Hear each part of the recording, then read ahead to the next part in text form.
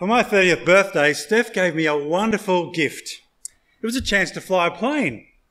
It was a four-seater, so she came along as well. After a few minutes, though, we discovered a problem. It seems I get dreadfully airsick. Shouldn't have been surprised. I get dreadfully carsick.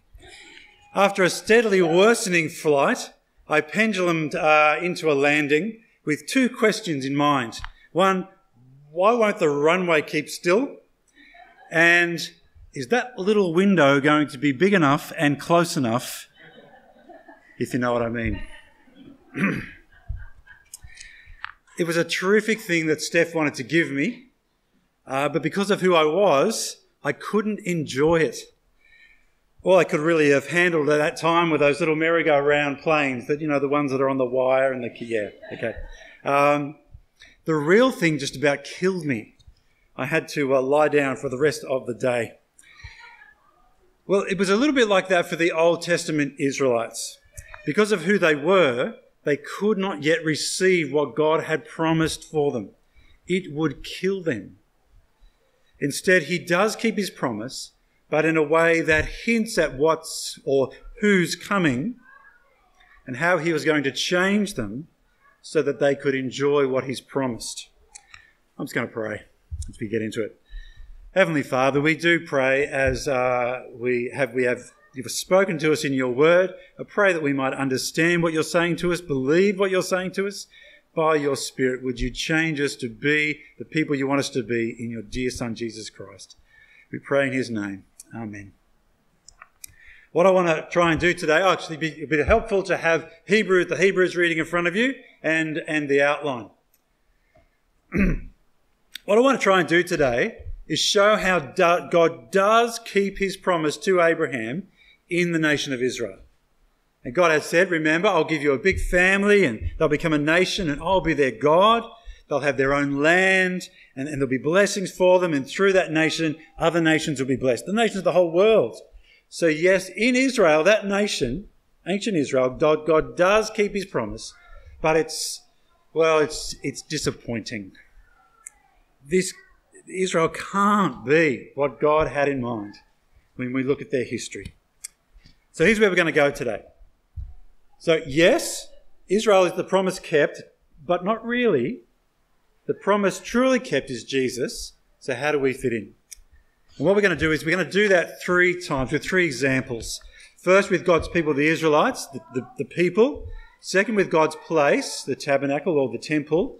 And third, God's rule and blessing under King David. We're going to use those 3 examples to really see who Jesus is for us.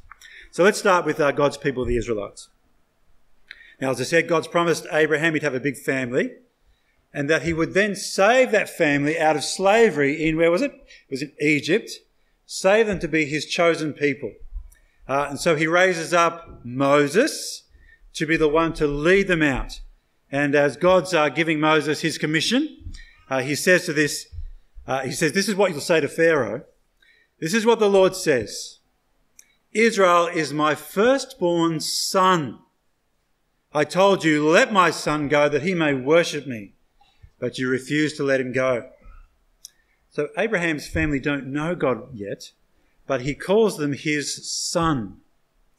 He brings them out of Egypt in a spectacular way, as we know, and he opens up the seas for them and they go in and to escape, and he brings them to Mount Sinai, and there he gathers this motley crew of distantly related people and relatives, and he brings them into a nation and he calls them his own nation. Later on in Exodus 19, he says, you have seen what I did to the Egyptians and how I carried you on eagle's wings and brought you to myself. Now, if you will carefully listen to me and keep my covenant, you will be my own possession out of all the peoples, even though the whole earth is mine. So God keeps his promise to Abraham, and Abraham's family becomes God's people, the nation of Israel. But did you hear the condition? The if in what God says to them. Now, if you will carefully listen to me and keep my covenant, you will be my own special people. Well, friends, that did not go well. Hosea is a prophet God sends to his people a few generations later.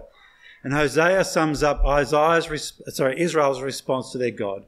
He says, God says through him, "When Israel was a child, I loved him, and out of Egypt I called my son." But Israel called to the Egyptians even as Israel was leaving them. See, from the very beginning, Israel will not be faithful to their God or his covenant. From the moment they're saved, they want to go back to to Egypt. And when God does bring them to the land he promised to give to them, they refuse to go in. "There be giants. We were like grasshoppers to them," says the spies. And so to that generation, God says, "You will not go in." And for 40 years, they wander in the desert. And God says of his people during that time, later on in Psalm 95, "For 40 years, I was disgusted with that generation. I said, they are a people whose hearts have gone astray. They do not know my ways." So yes, God does save his people, but they don't give him their hearts. On the whole, they're his people by name only. So what do we do with God's promise to Abraham? He's kept his promise, but if Abraham had seen how it came about, wouldn't he have been disappointed? Well, of course, God's not sideswiped, is he? Israel, as the people of God, was only ever a partial fulfillment, as we've seen, of that promise. Yes, the promise is kept. There is a people, but it's not the fulfillment. They're only a picture, a pointer of what's coming. Because there is a problem God hasn't dealt with yet. And until he does, God can only ever save his people. They honour me with their lips, but their hearts are far from me. Of course, that's the problem, isn't it? It's sin. That's the reason he doesn't have their hearts. Now, kids, if you've got one of those blue folders, you'll have some questions that I want you to answer for each of my points. So you just have a look at that first question and see how we can answer that one. So Israel, as God's people, is a promise kept, but it's not promise kept fully yet. And this waiting, this tension, actually shines light on the fulfillment when it comes. Recently, Steph and I saw 1917, not a movie for kids. The language is pretty bad, and it's about World War I, trench warfare. It's a race against time. And I know in my mind, and possibly I said it out aloud a couple of times, "Mate, you haven't got time for this. Come on, get on with it." But of course, the storyteller builds up this tension so that you see the resolution so much more because of the tension that's being built up. That is what God is doing in his history with Israel. See, so when the tension comes, when the resolution comes, and the Gospels, Matthew, for example, is at great pains to show his readers that Jesus is the true Israel. He is the true son. An example, when Jesus is a baby, his life is threatened, as we remember, so his parents flee and take him to Egypt. And Matthew tells us, there he stayed until Herod's death, so that what was spoken by the Lord through the prophet, what we read earlier, would be fulfilled. Out of Egypt I called my son. Now, who was God's son earlier, what we read? Well, it was Israel, wasn't it? But Matthew quotes from Hosea. He now uses that of Jesus. Out of Egypt I called my son. And again, God the Father confirms it at Jesus' baptism. Matthew 3, "This is my beloved son. With you I am well pleased." Jesus is the Son. He is the true Israel, the true God's people. Now, what happens after his baptism? Well, he's sent out into the desert, isn't he, for 40 years? No, 40 days. But we're supposed to get that connection, aren't we? This time it's the true Israel in the desert. And to this Israel did God say, "Oh, there are people whose hearts have gone astray and they don't know my ways"? No, absolutely not. Under severe trial, this true Israel, this true son, says of Satan, "Away from me, Satan." I will be faithful to my Father. See, in Jesus we have the true Son, the true Israel, who's faithful to his Father. Well, that's good for Jesus. But what about us? How do we fit in? Jesus is faithful, but we're naturally like those other Israelites, the other Israel in the desert, unfaithfully grumbling away, aren't we? But those who are joined to Jesus, the true Israel, the true people of God, they themselves become the true people of God. See, in our reading from Hebrews 10 today, if we look down at verse 14, for by one offering he has perfected forever those who are sanctified. That's all those who have put their trust and hope in Jesus. That's how we become God's people. Did you hear that, kids? This is your first answer.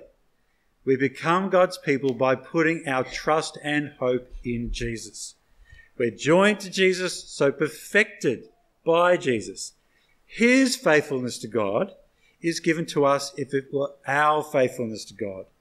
And that's why God's able to say a little later on in Hebrews 10 there, from verse 16, I will put my laws on their hearts and write them on their minds, and I will never again remember their sins or lawless acts. See, Jesus keeps the condition that God gives to Israel at Sinai. If you will carefully listen to me and keep my covenant. And so God treats those joined to Jesus as if they have kept the covenant. So that's point one. Now that we've got the pattern, I think we'll be able to speed things up a little bit. So let's go again. The new example. Back to this people who've been saved out of Egypt. What's the sign that God is with his people, in his place with them? Well, it's that tent called the tabernacle, isn't it? Or later on, the temple. So in Exodus 40, do you remember that cloud that leads the people to the promised land? The cloud of God expressing his presence with them. Well, in Exodus 40, it says, that cloud covered the tent of meeting, and the glory of the Lord filled the tabernacle. Moses couldn't even enter that temple because the glory of the Lord was there. It had filled his place there. Well, it's a clear statement. I will be with my people in the place that I've given them. I'm keeping my promise to Abraham. But what does that look like? Well, we read before about the Day of Atonement. It's where God deals corporately with the sins of his people. And on this day, Israel can actually enter physically into the presence of God. But friends, as we read, it's one man, once a year, for a few moments in a tiny little space. The sanctuary, or the most holy place. But he's such an awesome God. Why such a small expression of his presence? Well, friends, the temple is designed to keep people at a distance. See, for your own safety, the temple says, stay away.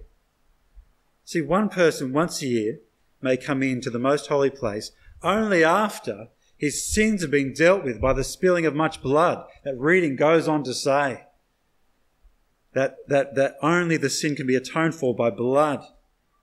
You see, my people, says God, your sins will kill you in my presence.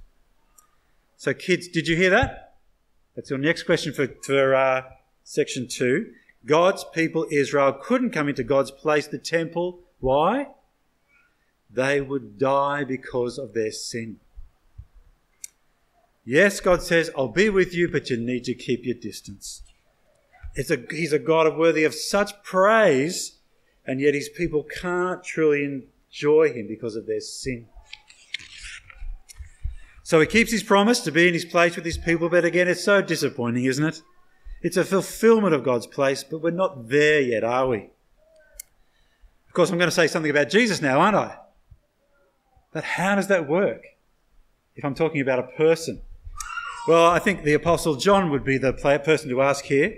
See, at the beginning of his biography of Jesus, he says that in Jesus, God has come and dwelt among us. Well, that word dwelt is actually literally tabernacled. God once confined his presence among his people to a tent or the temple, but in Jesus he comes in the flesh. Jesus himself says, he's arguing with some religious leaders about the temple, and he says, destroy this temple and I will raise it up again in 3 days. And the Jews said to him, the temple took 46 years to build and you'll raise it up in 3 days?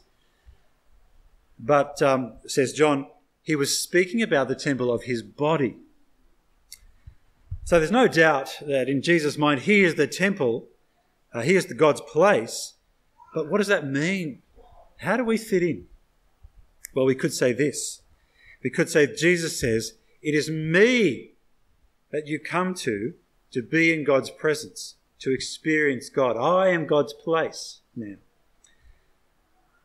But hang on. Didn't we just say on that Day of Atonement, didn't we say that the temple, the tabernacle, is there to keep people at a distance?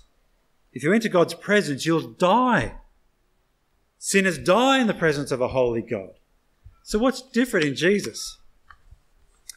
Well, as sinners, how do we enter the place of God, the presence of God in Jesus, without dying? We couldn't do that in the temple. What's different?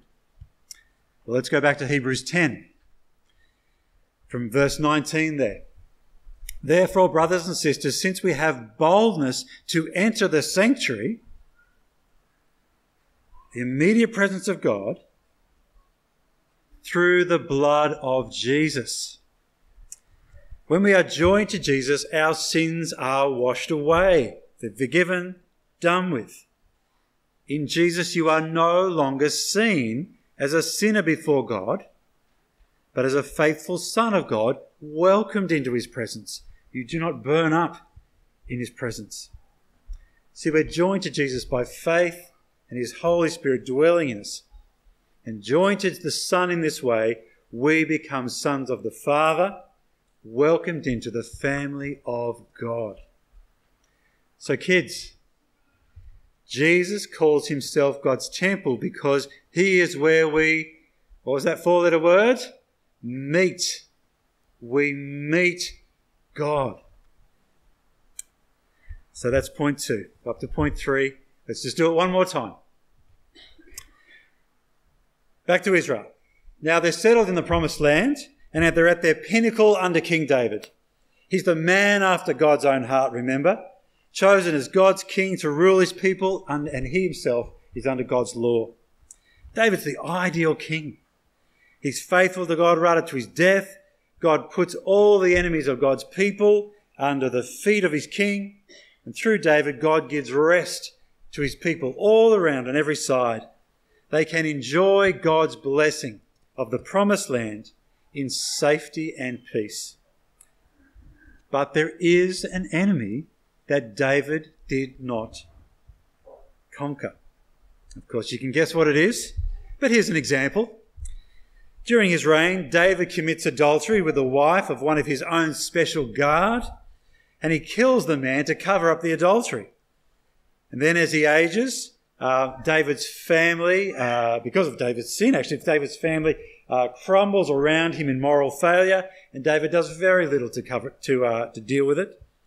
David was a great king, but he could not save himself, nor even his people, from their greatest enemy. Of course, that's sin, isn't it? But there was a king who could save them. Do you remember that God had promised to David? What did he promise? You will have a descendant, a son, who will sit on your throne forever. So the gospel writers again make sure by the time you have finished their books, you get in your heads that Jesus is this son of David. The very first words in Matthew. Here's the family tree of Jesus, the son of David. But what can this son of David do that David, the mighty King David, couldn't do? Well, let's go back to Hebrews. And grown-ups, the kids' question for this last point is, what did God's true king save God's people from? See if you can hear the answer, kids. So Hebrews 10, verse 12. But this man, after offering one sacrifice for sins forever, sat down at the right hand of God. He is now waiting until his enemies are made his footstool. See, this king, this Jesus, could not be beaten by this enemy. We saw that before when he was tested in the desert. That enemy, of course, is sin, and now he conquers it. He saves God's people from their sins. Do you hear that, kids? God's true king saves God's people from their sin. And how did he do it? By offering himself as a sacrifice. He dies in the place of sinners. See, this king has conquered and he's beaten our sin. It was the enemy that stopped us from being God's people. It's now conquered. It was the thing that cut us off from God's place, his presence. That's now conquered. Our sin meant that we did not want God's rule. So it also cuts us off from God blessing us. But Jesus has now conquered as God's ruler. And for those, of course, who are joined to the King, nothing now stands between us and the peace and the rest that God intends to give us. How does the King say it? In Matthew 11, "Come to me, all you who are weary and burdened, and I will give you rest." Not rest from war like God gave through King David, but rest for your souls. So to conclude then, you'll notice we haven't really had much application today, have we? We've been talking about what God has done for us in Jesus. Not so much our response, except to believe in the one he's sent and to put our trust in the one he's given us. But God does give us another application. Back to Hebrews, one more time, verse 19. "Therefore, brothers and sisters, since we have boldness to enter the sanctuary through the blood of Jesus," and I'll skip down to verse 22, "let us draw near." That is our application today.